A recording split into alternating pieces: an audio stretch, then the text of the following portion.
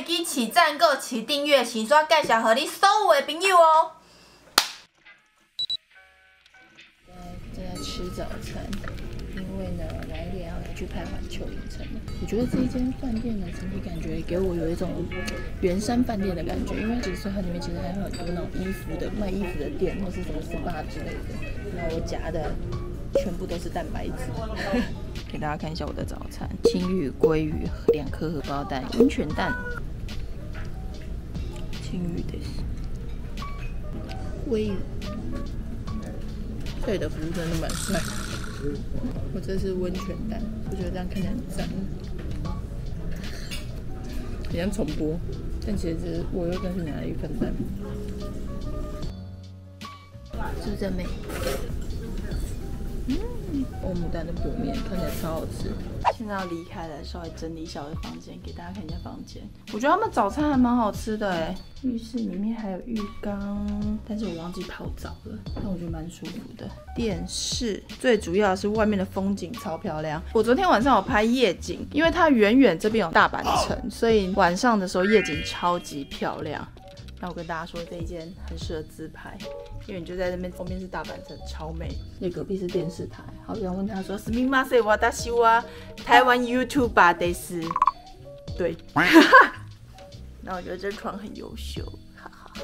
它这也很方便，它有特别用一个那个化妆桌在这边，然后你可以开灯，你看这样化妆。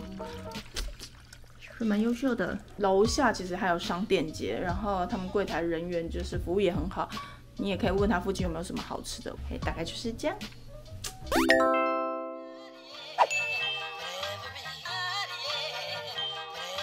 以前去环球影城的时候，其实从来没有搭过它游乐设施，所以我没有意识到它其实游乐设施蛮可怕的。我刚看到那个背对云霄飞车下来，我连正面都不行了，它还背对着下去。你有听到这音乐吗？大家好，我是美食队芊芊，我们现在在日本的环球影城。这是我第一次来，而且这也是前阵子看到超多人开箱，所以我现在看完之后来，整个哇，感觉不一样。然后呢，大家是不是通常到游乐园的时候都会很想要点一些特别漂亮的餐点？所以呢，今天派上我的用场就来了。我们今天要来开箱环球影城特色的餐点，它可以拿来打卡，也可以拿来拍照，但究竟好不好吃呢？就靠着我今天全部来开箱给大家。然后我现在有点紧张，因为我们有很多伙伴已经有来过了，他们说环球影城游乐设施非常的刺激。因为我们现在来很早，还没有开园，所以外面全部都是排队的人。我之前每次都看到很多人在这里拍照，我不知道原来这一颗球会转，我知道它会转，这么的大颗哎。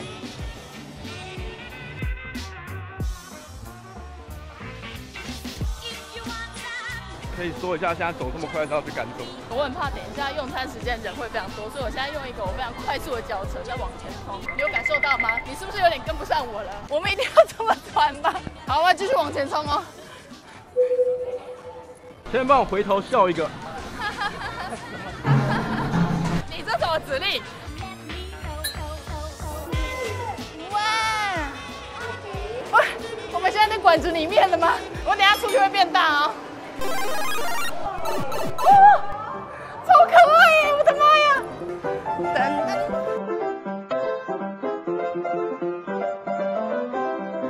嘿，我们现在呢，来感受一下每一个来环球影城一定会做的事情。等一下，为什么我的姿势没办法很帅？我觉得这个高度有一点为难。我发现我不用跳我不用跳这样感觉有点寂寞，不知道为什么。我已经内建蘑菇了，我是吃完蘑菇的人。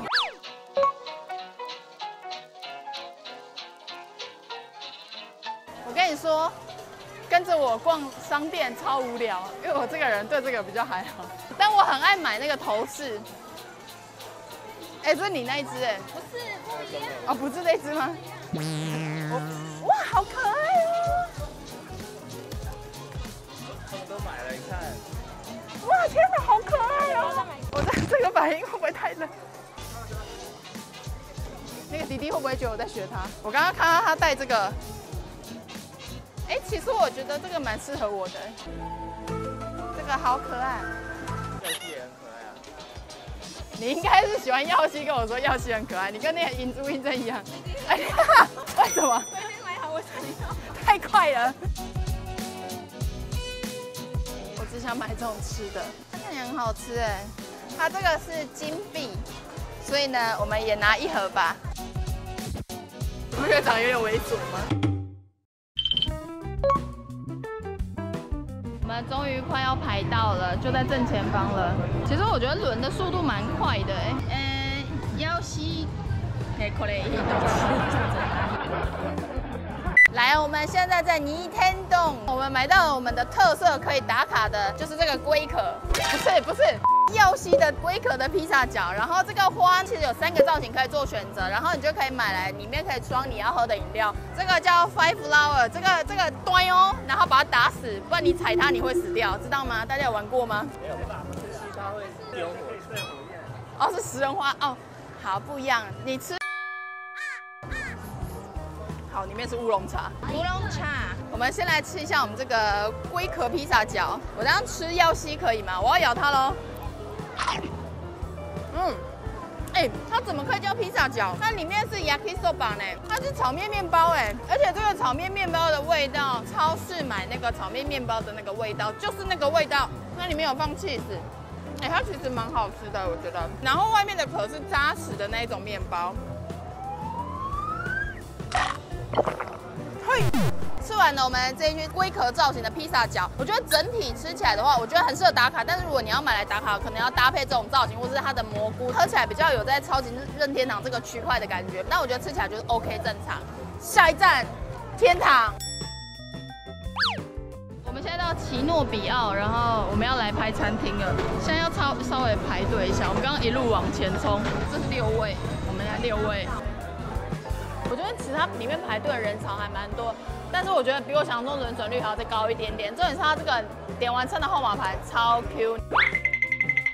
噔噔噔噔噔噔噔。我们现在在奇诺比奥咖啡店，就是我们点餐30分钟，进来之后还要等排位子的时间，再等到送餐的时间，花了1个小时，然后现在准备开始用餐。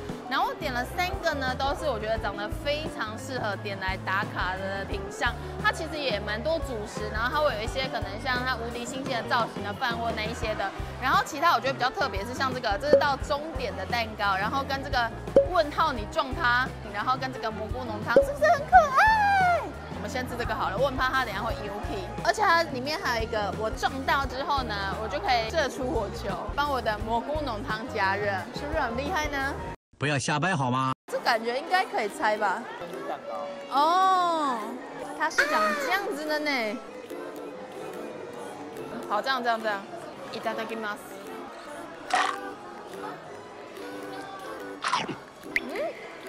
它有一股很特别的味道，它有巧克力的味道，但是它在你口腔有一股很陌生的味道，哎，怎么会是这样子？我本身是爱提拉米苏的嘞，但是我刚入口的那一刹那，我有点问号。但它的饼干呢，有一点软掉。我现在的感觉就是这个。我现在吃完甜之后，我们现在来吃这个看起来心情很不好的蘑菇浓汤。你看他脸看起来多厌世，但它的那个蘑菇浓汤上面那个点点，你如果有密集恐惧症的人，你这样盯着它看，你会觉得头痛。等一下，我太习惯台湾的酥皮浓汤了，我以为敲一敲之后它会碎掉。它不是浓汤哦，它是披萨碗是不是？所以我直接误会它。你看如此之少女的一个环境，它打开之后，它里面是红色的呢，有种哇脑浆。对面有一个吃的很专业的，好，我学起来了。我们要学日本人吃，他懂怎么吃。它这个真的就是披萨上面的料，然后给你自己夹，上面把它当成那种披萨皮的感觉。然后我觉得它的火腿蛮好吃的，而且它火腿给的很厚。哦，你看这个起司，它里面起司量给超多的。大家来的时候可以体验一下那个动画，它会有一种哦，你看这个。我们的蘑菇现在是光头蘑菇，我觉得吃起来还不错，就我觉得很值得拍照，因为它整个造型很猎奇，很神奇。噔噔噔噔噔噔，到达终点，我跳到终点了，这可以吃吗？巧克力，这个嘞，塑胶，我再把它插回去啊，觉得它没有它少了点什么。它口味上啊，虽然说是莓果蛋糕，但它里面还有巧克力的味道，然后它莓果味道也不会到太酸。我觉得这小孩子跟不喜欢吃酸类食物的都可以吃哎。这个我觉得重看重吃，如果小孩子不敢吃那种会带骨的，这个完全不会，它是小孩子抹茶。终点站。这一站的话，我觉得我个人比较喜欢蘑菇的披萨，这个我也觉得不错。提拉米苏，我觉得它很适合点来拍照，虽然重看，可是我觉得吃比较没有中我。但如果你个人想点来拍照，我觉得蛮适合，因为我觉得这3款里面其实它的造型是最可爱的。然后另外2款属于重看，然后我觉得吃起来也 OK 的品相。大家如果要来排这一间的话，我觉得越早来越好，因为它其实越晚其实人越多。下一个，嘿。我觉得那个任天堂的地方很值得来耶，因为我觉得马里奥这种类型的游戏是大家应该大家都有玩过吧，所以我觉得来的时候不管是大人小孩都会很有 feel。日本环球影城很大人，我很喜欢呢。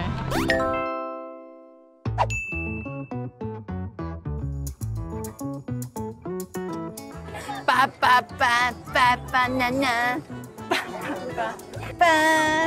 我们现在呢在小小兵的这个区块。小小兵的爆米花最近的口味是可乐口味的，你不觉得这个爆米花桶超级无敌可爱吗？它超级细致的，你看，而且它的眼睛是会转的。我们来吃一下它爆米花，我要吃它的脑髓。哇，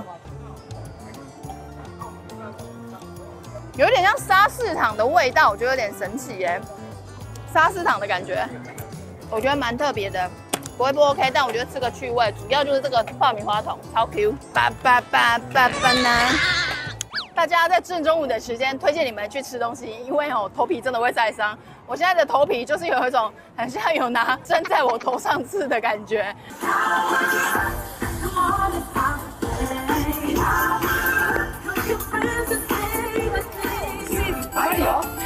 好寂寞，我这它喷水了。大家来的话，如果你怕淋湿，你可以站比较外围。然后呢，如果你不想要太湿，我刚刚看到有些人是特别带雨衣过来，而且他们不是只有舞台区有工作人员，他们其实在最前端也有工作人员，就是一起嗨，所以你不会觉得站比较远的时候会觉得比较傻逼细一点点。我觉得大家可以来感受一下。接下来这一间是小小兵的餐厅，我点了它的套服，然后跟小小兵的汉堡。我觉得它小小兵的汉堡很实在这个堡它那个蔬菜炸多，而且它这个 set 啊，它还有沙拉可以吃。我觉得环球影城有一个蛮特别的地方，它每一个空位都非常的大，所以它其实位置坐起来还蛮舒服的。好，我们来吃一下这个泡芙，因为我怕这个卡士达会融化。巴巴巴巴巴娜娜。哦，来，我刚刚唱什么？巴巴巴巴巴娜娜，香蕉口味，假香蕉的味道，但是还蛮好吃的，吃起来有点像韩国那个香蕉牛奶，香蕉牛奶就是那个味道，一模模一样样点来拍照跟吃，我觉得都还可以接受我喜欢这个角度，而且你不觉得我这个背影看起来很像在美式餐厅的 feel 吗？它洋葱圈看起来是认真洋葱做的就是一颗洋葱切一半的那种感觉。然后洋葱圈蛮香的。我为什么要拿汤匙啊？我不是应该拿刀子吗？我对于我也不是很了解。然后我们要来吃我们的小小兵汉堡了。它很有诚意耶，它酱真的超多，然后蔬菜、cheese 跟那个汉堡肉。小小兵すみません。它内馅，它好吃它的内馅的那个汉堡肉是有肉汁，它里面不是单纯只有肉，它还有用蔬菜下去做调味，所以它有那种蔬菜的甜味。大家如果喜欢小小兵，然后想要点来拍照的话，这个很可以。它的皮首先它不粘牙，这件事我觉得非常加分。它这个肉 OK 之外，它外面的那个咬起来是有酥感的，你就觉得优秀。看得出来还有肉汁结果是酱汁挤出来。然后它的薯条吃起来还好，但汉堡我真的觉得不错。OK， 下一间。这个是小小的冰区的 Delicious Me， 这个是它的饼干的冰淇淋，中间这个是香蕉口味的，跟刚吃的那个泡芙的感觉有一点点像。哦，有可能是10度滑吗？这个有可能是10度滑，很厉害呢。我们又再一次的韩国香蕉牛奶，喝起来的味道就跟这个吃起来的味道一样，但比较起来我比较喜欢刚刚那个泡芙，因为它这个饼干的甜度其实又再更高一点。我觉得刚刚那个泡芙它的那个饼皮的甜度跟那个搭起来就比较没有那么的甜，但我蛮喜欢它中间冰淇淋的。它里面有一些果干，但有点吃不太出来是什么，因为它冰其实味道蛮重的，然后它的那个果干的咸度啊，那种酸度都没有到很高，所以其实有点吃不太出来。OK， banana。现在要来买小小冰 ，Minion 蹦蹦，哎，哦，可以，好可爱哦。这个呢是小小冰这个区块肉包，有没有觉得我们今天超多肉包？没有错，这已经是不知道第几颗的肉包了。然后颜色饱和度也超高，看起来超级可爱。我们来吃一下它味道是怎么样。咖喱肉包，可是它的肉啊，它是泥状的那一种。这个的包子皮啊，比较没有那么的粘牙，可是它咬起来的口感有一点软糊的那种口感。然后内馅的话，我觉得因为它的肉是比较一丝一丝的口感，比较没有重。但是呢，如果你是喜欢那个味道的话，你可以试试看，因为它真的蛮像佛蒙特咖喱那种类型的。吃完了我们的小小冰的肉包，我觉得买来打卡，然后拍照，我觉得不会生气，但就味道就正常。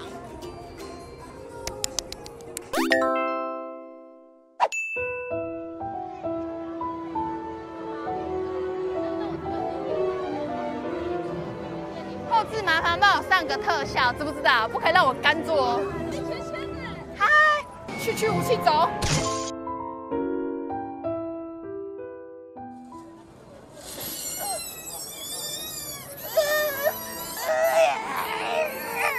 去武器走。哎，快点，有没有其他咒语啊？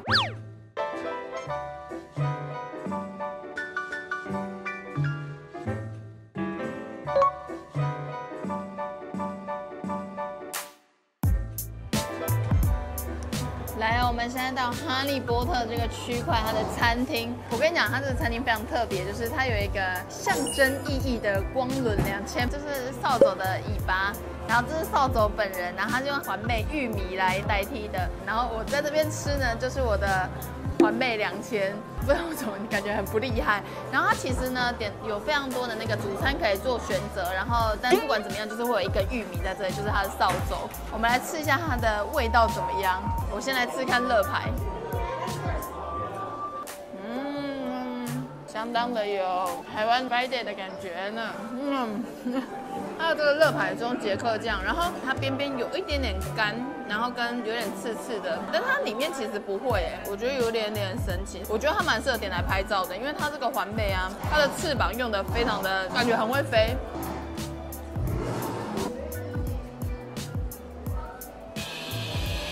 啊，它乐牌也不算到真的很干，因为至少那种塑胶的刀子还可以切。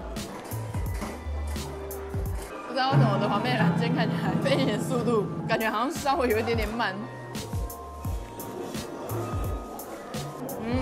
这一盘玉米最好吃，甜度不会到非常的高，但是它咬下去之后，它每一颗都有点像那种爆爆珠，你知道吗？就不啾不啾不啾不啾的，我觉得还不错。大家吃玉米会怎么啃？你会啃一圈还是整排啃？我以前都会啃一圈，但啃一圈之后，我就会发现那个位置好像会有点不太协调，所以我后来都会这样整排吃。吃完了我的环妹2000，我觉得玉米蛮好吃的，而且玉米有一种妈妈的味道，阿嬷的味道。接下来这个是霍格华兹的馅饼，它是外面餐车的。我其实本来在犹豫要不要点它，是因为我觉得它的那个拍照打卡特色比较还好，但是我们工作人员说这个是非常受欢迎的一个品项，所以我就想要点来吃吃看。它这个 H 就代表霍格华兹，我其实本来以为 H 是哈利波特的意思。我们来吃看它的味道究竟是怎么样。它的这个啊是红酱意大利面的红酱的味道，然后里面有豆子，我觉得吃起来味道正常。哇，它馅料给的还蛮满的，它有点像是那种泥状的那一种馅料。我觉得整体吃起来可买来拍照的，然后吃起来我觉得 OK， 不会觉得雷的那种品相。然后接下来我们来去试试看它的奶油啤酒，看一下它的味道究竟是怎么样。我跟你说，来了一定要点这个奶油啤酒，它这个是没有酒精的。然后刚走进来的时候，我就发现人手一个，所以你买这个啊，它这个杯子会送你，所以你洗一洗就可以把它带回去了。你看它看起来长得真的超像啤酒的。它其实有一点点那种气泡饮的感觉，甜度有点高，上面的奶油有点像是那种奶盖茶的感觉。去武器走。哎，还有什么？哈利波特还有什么咒语？积极护法现身。积极护法现身。而且我这位置很好，是它后面还是那个城堡。奶油啤酒喝了之后会有一圈呢，这样会不会很少女？去武器走。去哪里哦？哈利波特就是我们这种什么？哈利波特啊！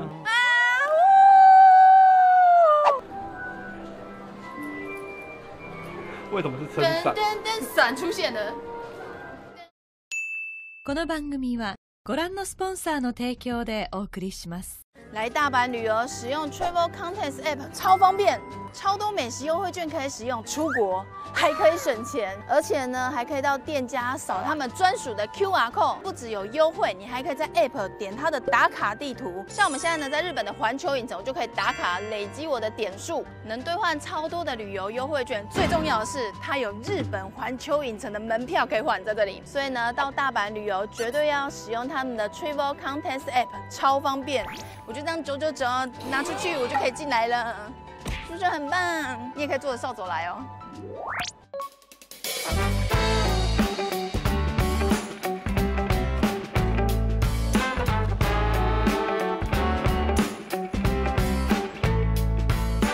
我们现在呢在侏罗纪公园的这个餐厅，然后他们最新呢是跟航海王的合作，我们点了他们3个特色的餐点，我觉得最特别应该是鲁夫这一个。我跟你讲，因为大家对鲁夫的印象就是非常爱吃肉，这就是一个草帽它的代表，然后跟肉，然后这个的话是鱼类的，跟这个是肉的鸡腿，我们就先来吃看它味道究竟是怎么样。而且它这个料其实蛮多的，有牛排，下面是薯条，然后这个是德国熏肠，然后蔬菜在这。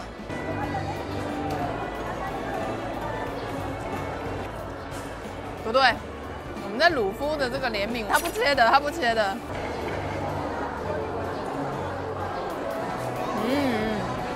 它的肉啊比较有口感，然后我刚刚有到筋蛮大一块，虽然去筋没有去的很完整，但是我觉得吃起来算嫩，因为我刚刚看它的熟度啊，它是全熟的牛排哦，所以你本身如果喜欢肉香味、喜欢咬肉的人呢、就可以吃吃看。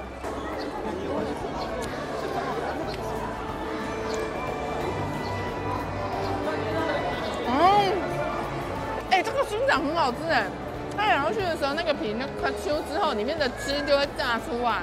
那种德国熏肠不是很咸吗？它这个咸度还好。它这个调味有点像那种沙沙酱那种类型，就有点酸酸辣辣的。其实我觉得蛮好吃的，但我觉得这不太适合小孩子。好，我们吃下一个。这个是佛朗鸡的套餐，然后还有一个手枪腿。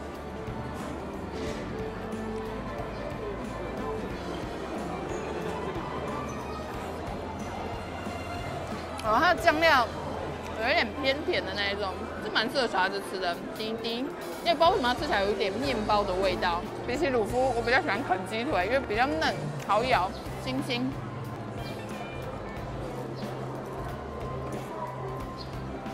猪打饼干。最后一个是骗人部的套餐，骗人部的套餐为什么是鱼肉啊？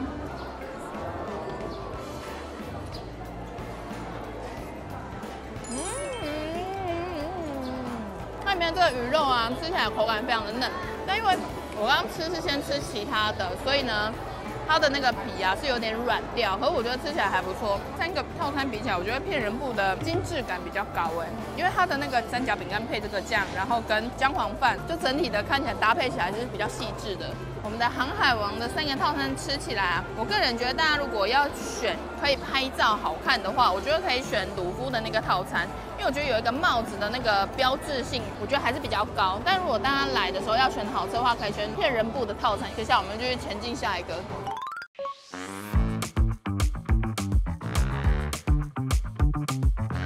我们现在在侏罗纪旁边的餐车，然后点的特色餐点呢是这个纳美的吉拿棒跟香吉士的乐牌。我其实看香吉士的乐牌的照片以为很大，就这个 size 算是蛮少女的这样。我们现在吃看这个，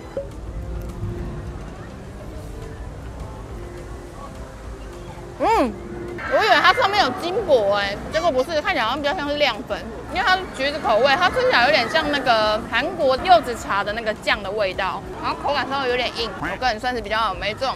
然后接下来是我们的香吉士的乐牌了，香味就是不一样。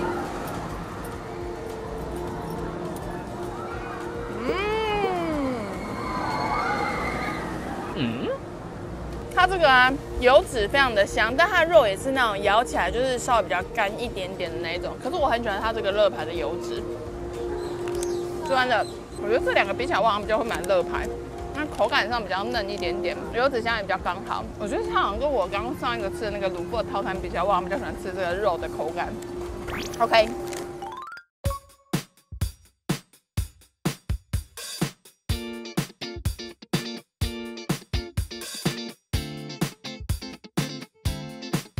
我们买的这个呢是宝可梦餐车的包子，皮卡丘是不是？知道为什么吗？因为呢，女生她的尾巴是爱心的，所以这个是男生的皮卡丘的肉，听起来好像怪怪的。你知道它长得很可爱，然后你就会觉得它应该要是甜点，但它闻起来是肉吧？尼姑。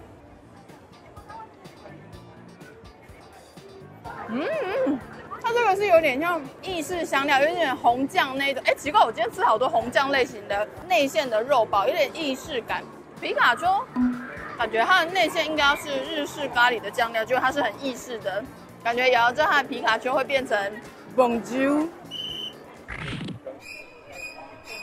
它的尾巴是可以拔开的。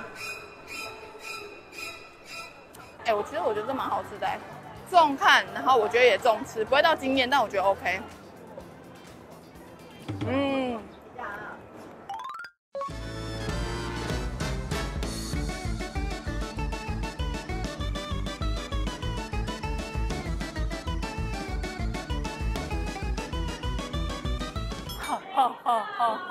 接下来这个是马里欧咖啡厅的马里欧的松饼跟路易吉的松饼，2个口味是不是很可爱？而且其实我们是买一个 set， 就是刚刚那个画面。现在吃哪一个？现在吃路易吉好了，绿绿的，是不是很 Q？ 它这里有一个那个 Oki Doki。我吃到一颗脆脆的，里面不知道是什么东西，然后它吃起来的那个葡萄味道配松饼的味道很刚好，然后奶油给了很多。我本来就想说这种颜色的奶油它比较偏白一点点，我很怕那种油感会太重，但不会耶。看得出来吗？它除了奶油之外，Okie dokie， 它这个啊，所以外层是奶油之外，里面它是那个乳酪所以我刚刚在吃的时候，它整体的味道其实不会到很重，然后你到中间的时候，你就会有股酸味起来，你就会觉得吃起来比较清爽。接下来呢，路易吉之后我们换马里欧了。刚刚路易吉它是那个 Okie dokie， 然后这个呢是 Tosca。这个就是马里欧的帽子了，我来吃看它的味道怎么样。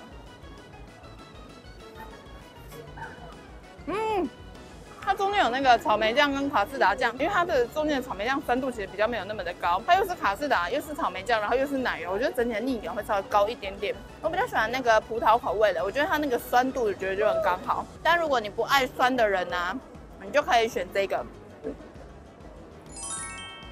我们的马里欧咖啡厅的马里欧松饼跟路易吉的松饼，2个比起来，我个人比较喜欢路易吉的那个味道，因为它其实中间有乳酪，所以我觉得它吃起来就是有点酸中带甜，对我来说比较刚刚好。但如果你个人不太喜欢酸的话，你就可以选那个马里欧的那一款。然后呢，我觉得大家点的时候可以点一下这个冰沙，因为其实天气蛮热的，我觉得这个草莓冰沙它的甜度不会到太高，酸度又非常刚好，我觉得超解热。我们继续进行我们的下一样 ，Go！看看谁是带财的高手，看一下这个，我刚刚排，没有人支持我就对了，为您带财。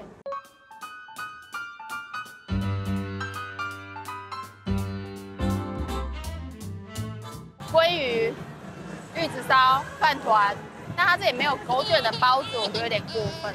接下来呢是咒术回战餐车的来吧玉犬，然后是白色跟黑色的。刚刚在想说我究竟要怎么点它呢？我就跟他说我要黒い跟白肉碗包，他就嗨わかりました，然后就去拿。我现在吃这个黑色的好了，我觉得它长得蛮可爱的。哎呀猫，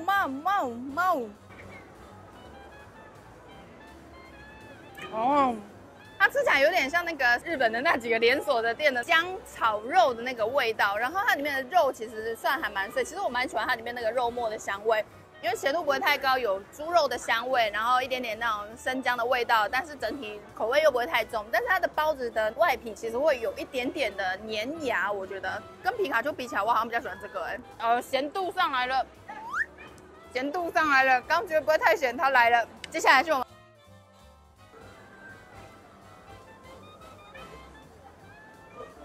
我觉得它皮真的有点太黏了。我觉得玉犬的这个包子吃起来的味道啊，有一点点像那个玛格丽特披萨的感觉，但是番茄底的味道比较没有那么的重，然后它整个吃起来的味道咸酸的那种味道，我觉得吃起来就正常。如果两个比起来，我比较喜欢黑色，就是生姜的那个口味。因为我觉得它的肉吃起来比较有香气，如果你喜欢意式的话，就可以试它。这两款的包子皮都会比较有一点点粘牙，我觉得如果大家比较建议这种包子口感的话，你就可以选其他的。那我们就继续前往我们的下一间了。我们下一间要来吃我们的哆啦 A 梦了。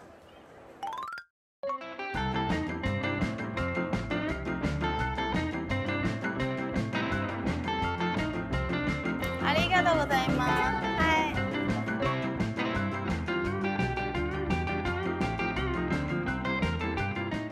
打屁股，打屁股，打屁股，打屁股。接下来呢，就到了我们的特色餐点哆啦 A 梦，这是外面那个哆啦 A 梦餐车的吉拿棒跟它的包子。我今天真的是吃非常多包子，因为他们的包子就是长相就是太可爱了。然后这个吉拿棒呢，因为其实他们蛮多吉拿棒长得就是造型没有那么特殊，但因为哆啦 A 梦这个造型实在太特别，所以我就买一个来试试看。我们来吃看它味道怎么样。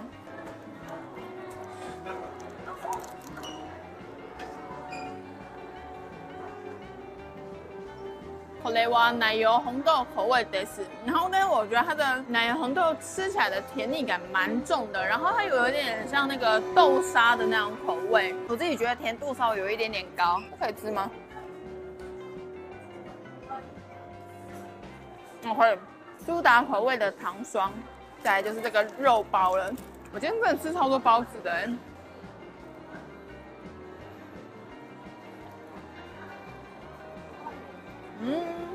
它也是带姜口味的肉包，然后肉末也是比较没那么泥，但是有一点肉香味也还蛮刚好。但是它的包子跟咒术回战的那个玉犬的包子一样，蛮粘牙的。我觉得他们应该皮跟内馅都是一样的，只是造型不一样，所以看你想要买哪一个牌子，我觉得都可以。好，接下来是这一间哆啦 A 梦主题馆里面的甜点，然后这是那个哆啦 A 梦的屁股，你不觉得很可爱吗？我知道怎么吃它，我要把它盖住再切吗？好，我切它屁股。抱歉了，切开了，它屁股中间是长这样。有，它现在真的是裂两半的哆啦 A 梦屁股了哦。我们来看一下它的味道是怎样。它扣除掉蓝色这一层卡层，其他都是好吃的。蓝色这一层卡层呢，它有点苏打的味道，又有点那个糖粉、糖霜的那种味道。但是它下面的红豆泥，我觉得很好吃，甜而不腻。然后那个泥感又带有一点刷感，我觉得很棒。我觉得这个大家可以来点我觉得这个挺好的，算是很细致的红豆铜锣烧。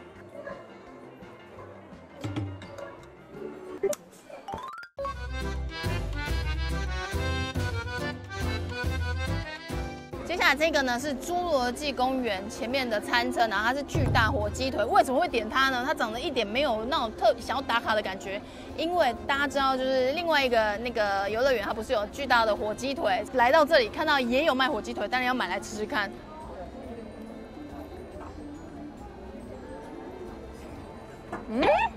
它的口感咬起来比较嫩，它这里也是有骨头，只是它骨头的这个区块肉比较多的地方弄掉，所以你咬下去就变得很好咬，而且它的咸度我觉得蛮 OK 的。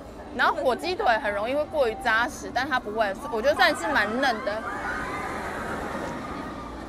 整整个游乐园都是尖叫声，我都不敢坐。有看到它的汁滴下来吗？你看看这个，它的火鸡肉处理的很好哎。吃完了，如果大家想要有那种到每一间都有成功吃到火鸡腿的话，我觉得可以买来吃看。但它的咸度还是有一点高，蛮适合配饭那种程度，我觉得可以。下一个，厨师是不是嘉义人呢？你跟他问一下，那嘉义人哦。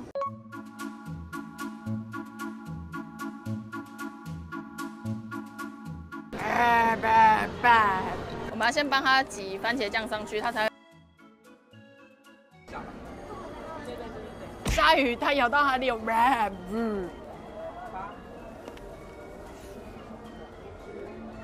我觉得我感觉比较像在跟鲨鱼抢肉哎。是一个生物，生物演你才是最大的，我才是最 top 的。那它的鸡蛋糕有一点点干，然后德式熏肠那个皮有一点点硬，不是很好咬。跟那个鲁夫的德式熏肠比起来，鲁夫的德式熏肠很脆。我觉得我这形容不太对，对，反正就是鲁夫那个它的皮它比较薄，咬的比较脆，它这个是有点硬。好，我吃完鲨鱼了，我就是食物链的最顶端，我直接把鲨鱼嗑光了。我觉得它吃起来就是非常适合买来打卡，因为它其实实体很可爱，但吃起来就是比较还好一点，因为它的皮。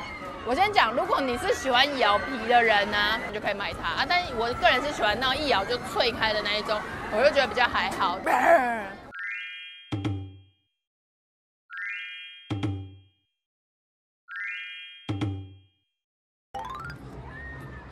看看这风景啊！